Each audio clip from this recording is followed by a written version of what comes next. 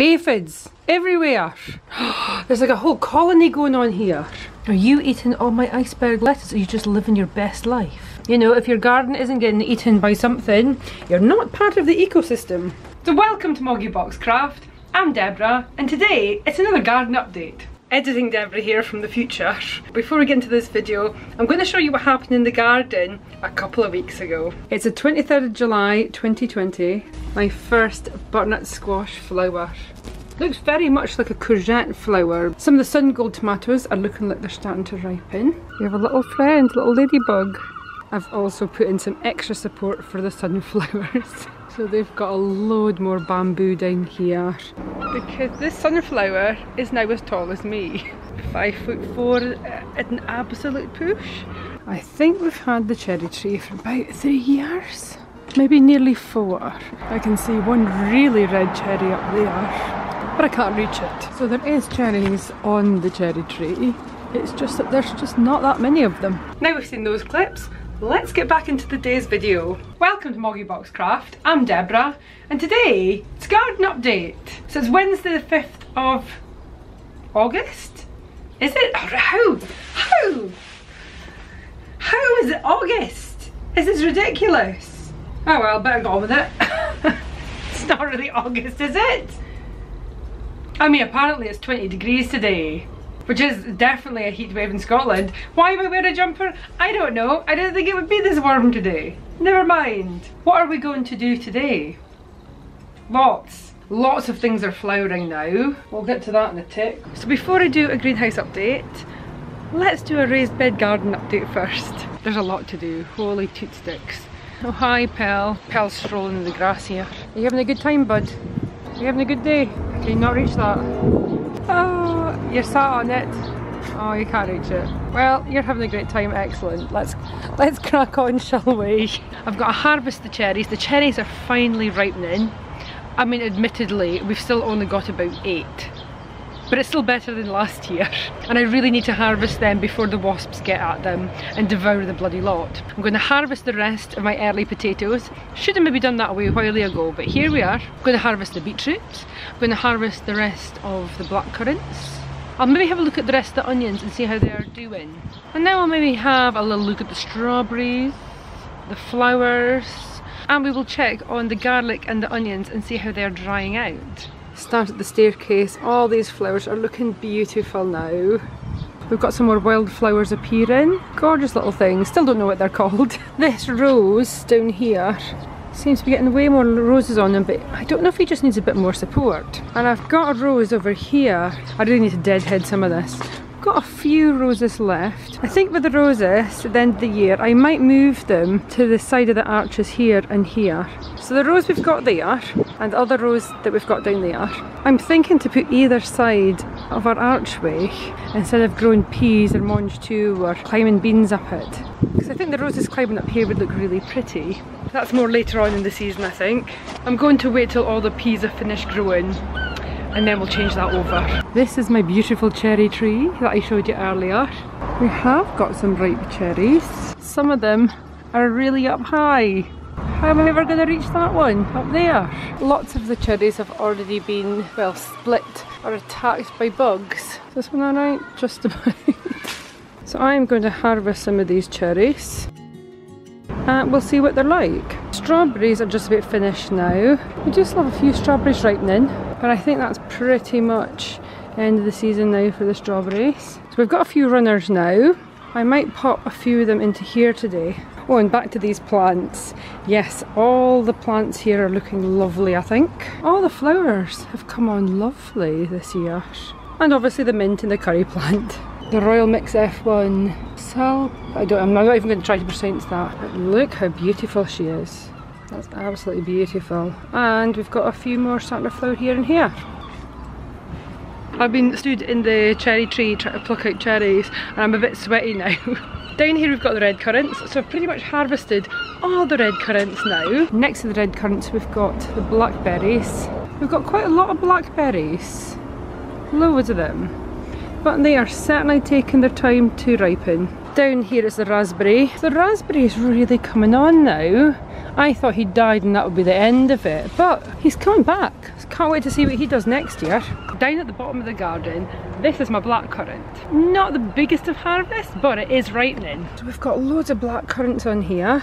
Well, not loads, but I think everything is ripened that is going to ripen. I'm going to harvest these today and defrost the red currants that I've had in the freezer and hopefully make jam. Next to the blackcurrants, we've got this tree which is an acer tree. I had cut away all the leaves that were here in the hope that I was going to put some fairy lights on. Well, I have now ordered fairy lights. I'm just waiting for them to arrive so I can put them up.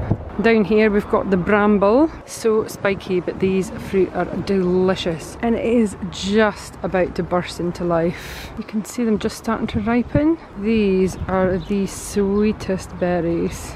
So I cannot wait for these guys to be ready. We've got apple tree, pear tree. There's definitely no pears on this tree. Nope, no pears. I mean, a few of the apples have damage on them, but I'm just going to leave them and the bugs can help themselves. But the rest of the apples are looking pretty good. They should start having a hue of red in the next couple of months and they'll be ready to harvest about October, November. Oh, we've got a few actually. Up here are looking a little bit more red. Finally, it looks like the climbing French bean is doing something. He is definitely climbing. He has climbed onto the pear tree and looks like he's making a break for the apple tree. So I think putting in these metal supports has helped really well. They really love climbing up that. Check it out. They're really cool. And we have flowers. Hopefully that should mean we'll get some beans. Marrow peas down here. And behind... Oh, hi poltergeist. Not really, it's the wind. So here we've got a blueberry. So behind the blueberry, we did have Cherries mange too. So far, I have one blueberry. Not the biggest success. Down here, the Cherries mange 2 has pretty much come to an end. I thought I might just leave those beans on, let them go to seed so I can save them for next year. Other side of the archway, we had the marrow peas. I've harvested all the marrow peas. And in here, I've planted more marrow pea seeds. So did that about a week ago. I think you can just see them popping through here. I should have done this more regularly throughout the summer, but I didn't. But you can probably see them popping through here, here, here, here, here. So hopefully we might get a few more peas before the end of the year. You can always plant more things in August and give it a try. Flowers are coming on lovely. Have cut down a few things here. The hydrangeas are not quite in full bloom, but they're certainly coming along. They're beautiful. And down here we've got my flower planter. When I compare this to the start of the year, it was so bare. And now it seems quite overgrown. And then there's this. It's quite tall. That's grown quite a lot in the space of a week or two, isn't it? I mean, what am I, 5'4" at a push. Love that. The red sunflowers I've got this year, are they just about to flower? I don't know. That's my tallest sunflower. I've got a few other ones. This one looks like it's about to flower. Oh, so very close to flowering. Hydrangea at the bottom of the garden here in the darkest corner is slowly starting to flower, but not to the same extent. So yeah, the flower planter I'm really pleased with. Although, this looks like some sort of form of brassic, like broccoli or something. Is there a seed waft in here I didn't know about? That definitely does look like some form of broccoli, doesn't it? We'll have to wait and see what happens with that too. And ye old Christmas tree is definitely starting to sprout too. I love these little flowers. These are gorge. These are both different types. If you want to see what flowers these are, I shall link a video up here. One of these was supposed to be a purple and one was supposed to be a blue. I suppose if I just pick one. I think they are slightly different. Don't know if it shows up so much on camera, but this is a much more vibrant colour compared to this. Is this the purple and this is the blue, the other way around? And the markings in it are slightly different. Chico, don't eat the flowers! No! What are you doing? Dogs at leisure. Are you having a nice time there in the garden, boys? I'll leave the dogs to leisure in the garden. This is also a blueberry. So there is more blueberries on this, but they've still not ripened. Righty-ho, so on to the raised beds. So today I'm going to harvest the rest of the early Scotch potatoes in the top of that bed. Oh, hello rogue potato flower. You are actually very pretty. I am going to harvest the beetroot today. Lots is going to flower, and once that happens, you just dig them up. So how is the beetroot looking? I think the beetroot's looking pretty good, isn't it, in there? I mean, look at the size of that. Wow. Yeah, so we'll get the beetroot harvested today. How are the onions looking? I think we'll leave the onions for a little while longer. I'm going to get on harvesting the rest of the early potatoes and the beetroot. And maybe a few other things. I'll get back to you with an update of what else is growing and the greenhouse. Remember to get all your little seed potatoes out, or at least try to get them out. Oh wow, there's loads in here. As always, be careful you're digging your tatties out and don't stab them. Oh, they're looking fab. I've just finished harvesting some of the potatoes. I'm quite sweaty. Well, it was quite warm, and now it's kind of cooled down a bit, so it's quite nice. I'm like a sweaty Betty now. These are the potatoes I've harvested. We've got Scottish Earlies, and I have pulled out some of the rooster potatoes. They look fab. That's where all the potatoes came out of. Here's the potatoes that are left. I think all of these are rooster potatoes. I've just heaped some of the soil onto the rooster potatoes because that'll stop any of the potatoes in here peeping through and getting sun damaged, if that's even a thing in Scotland. So now the potatoes are done, well, half of them. I'm going to move on to the beetroot and get them harvested. There is a few starting to bolt. I think the variety that's starting to bolt is the rainbow beetroot. I don't know why they want to bolt, but I'm pretty sure they did this last year to me as well. Do you not like when the beetroot bolt either? Same. In here we've got the Baltry beetroot. I think it's definitely time to get them harvested. And then we shall get some sweet pickled beetroot. Homemade sweet pickled beetroot is surely the best type. I'm not entirely convinced the rainbow beetroot's done that well this year. So I've got my fork for digging.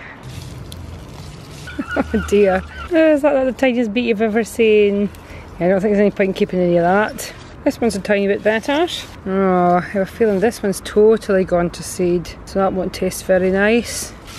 Don't stab your beetroot. Oh, now that's a better one.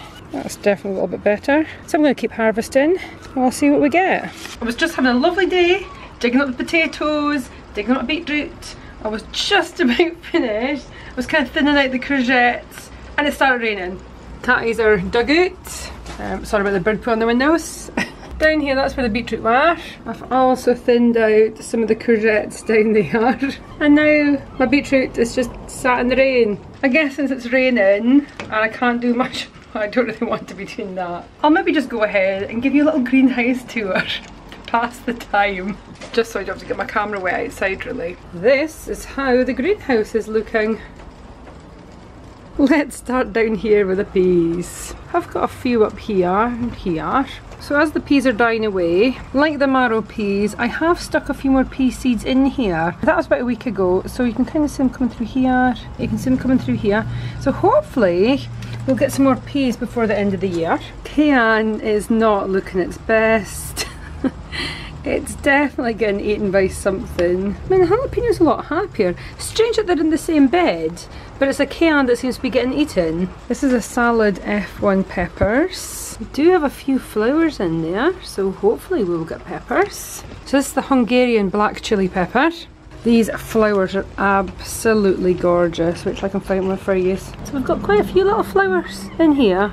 There's definitely more appearing. So Hungarian black chili I grew from food waste, so I'm really pleased with that. So this is a sweet pepper red skin. Look at all the flowers. I'm not convinced all these are going to turn into peppers, but we do have quite a few in here. This is probably the best one so far. I mean, it's not big, but through here we've definitely got lots more appearing. Next to that we've got the aubergines. We finally do have a flower, or we did have a flower. We do have a couple of flowers on the aubergine plants. Oh my gosh, I've just noticed. Have you seen this infestation? What is this craziness? Right, well this plant's gonna have to get treated. Oh my god, look at them all. Aphids everywhere. There's like a whole colony going on here. Funny, I don't think they're on anything else. They probably are. They're probably on everything. How have I not noticed them before? Look at all of them there living their best lives. We'll deal with that in a little minute. On to the tomatoes. So the tomatoes are starting to hit my greenhouse roof. So I will just snip them with the secateurs. Kind of keep the tomato plants under control a little bit. I've been regularly feeding and watering the tomatoes. Definitely getting a lot more ripe tomatoes now. There's a whole cluster in here. These first ones are the sun golds. They're lovely looking. I don't think they go like a proper red, so we will just pick them and eat them whenever from now on. And then we've got the cherry tomatoes in here. So I had this problem last year of tomatoes splitting, and I wondered if it was because I hadn't watered them enough. I can't have watered them too much, it's impossible. It's when I do water the tomatoes, I spray the whole plant. I do think this is from not watering enough, these kind of yellowy leaves, and then they kind of go this sort of brown, I don't know. To help the tomatoes ripen, I have been keeping my greenhouse door closed, so maybe it's just been a little bit too warm at times. Next up we've got the money makers. And they look great, a reasonable sized tomato, but none of these are turning red yet, or ripening. On to the bottom of the greenhouse, we've got the butternut squash, and then we've got the sweet corn, and the artichoke. We're going to ignore the artichoke because I have no idea, I need to read more about that. Butternut squash is starting to spread out quite nicely. We've had lots of flowers in the butternut squash, and maybe tiny butternut squashers appearing. Under here it's looking really good as well. I've got one there. Oh, that one's dying off. This one looks pretty good. Even if I've got one butternut squash, I'll be more than delighted. And the sweet corn. Everything's kind of shot up and hitting the top of the greenhouse now. Anything you see, these little tufty bits, that's a corn on the cobs. Got one there, a couple in there. That one looks quite good. A couple here.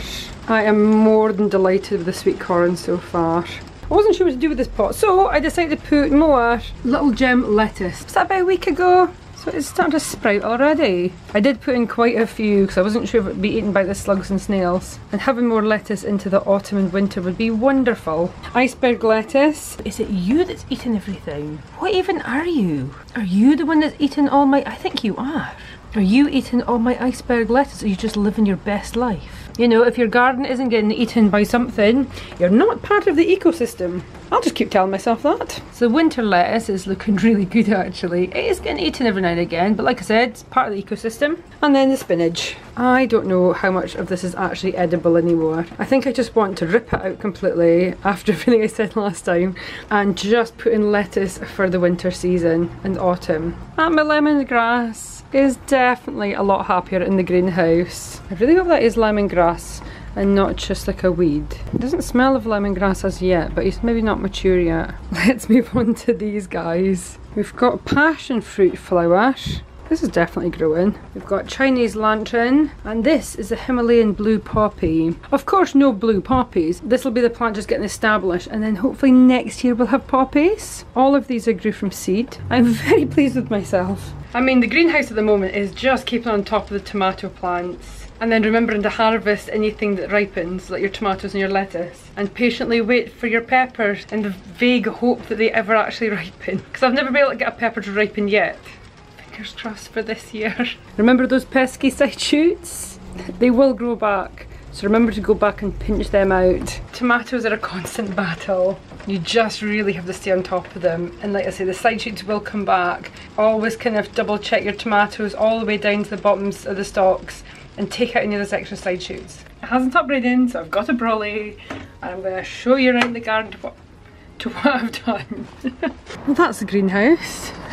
Raised beds. I've dug up the potatoes. That's the potatoes in there. Was it a month ago or a couple of weeks ago? I planted a whole load of new seeds in here. I do see some carrot seedlings. I think those two could be lettuce. That's got to be a dandelion. I'm not sure if any of the rest of it has worked. I think the slugs might have gotten in there fast. I've left these onions, I think they could go a little while longer. I've dug up all the beetroot, and here it is. This is all the beetroot I've gotten. So I never seem to have much success with the rainbow beetroot. The Bowtree beetroot, on the other hand, seems to always be really good. So next year I'm going to stick to that. Also, another little gardening tip. When you plant your beetroot, remember to thin them out, or this happens. I've pulled up loads of beetroot that are just tiny like this. So remember to thin out your beetroot and any of your seeds. I mean, some of them are great, but a lot of these are really tiny, which is a tiny bit disappointing. I'll be remembering that for next year. Remember to thin out the beetroot, Deborah, for Christ's sake, so you get better quality beetroot. I've cut back the rogue potatoes that was in there. He's still there. I've not dug them out. We'll see how that goes. And I've thinned out the courgettes. I've harvested all the courgettes I can. These are just a normal courgette, just everyday courgette. And these ones are Virginia 3s. They're slightly lighter coloured, sort of lime coloured courgette. They're really nice. They'll hopefully spread out now the beetroot isn't in here. So yeah, I might use this space for carrots. Seems a shame to waste the space. And the last bed, we've still got rogue potatoes potatoes there. These are rogue potatoes here, and they are. That's the Atlantic giant pumpkin at the back. And this is the crown prince down here. He is starting to flower or do something. He'd need to get a wiggle on though, because spooky season's just around the corner. Brussels sprouts. I'm really pleased with how these are looking. Do you know what? I think we do have a few parsnips. Okay, that's a parsnip, that one, that one, that one. Oh, that might be one there as well. And I think there's a few dotted in here. That looks suspiciously like a carrot. The extra little onions I planted in here seems to be doing fine. And the carrots, well, they're carrots. They're growing like carrots should. I did plan to cut the grass today. That's not going to happen. Maybe a couple of weeks ago I did put grass feed down that contained like weed killery type stuff. And I also edged the grass as well, just to tidy all these edges up. This is where the potatoes will be going. These are the potatoes I'd harvested last time in here. So I'll put the rest of the potatoes in here to keep them good. Here's how the garlic's looking. It's drying out pretty well. Still not quite there. And the onions. I'm not entirely sure these are going to be very good onions. They might be edible, we'll wait and see. But they're just taking their time drying out. Here's my haul from today. So here's my black currants. So I'm going to defrost the red currants that I have already. And I'm going to use these to make jam with them. Cherries. I feel like I at least need to give one of these a try. So moment of truth. How do the cherries taste? They're good. We got a load more than we got last year. I mean, honestly, last year we got about 6. There's a few that are kind of split like this.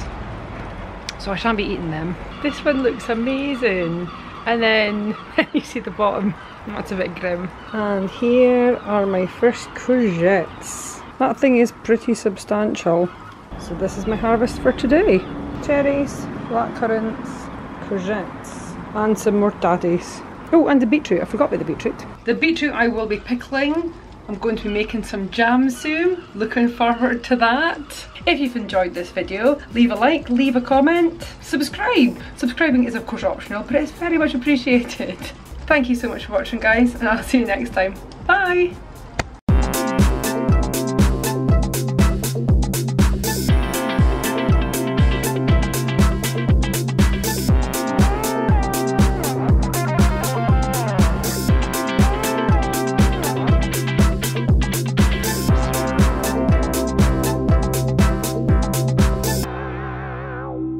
So down here, we've got the red currants.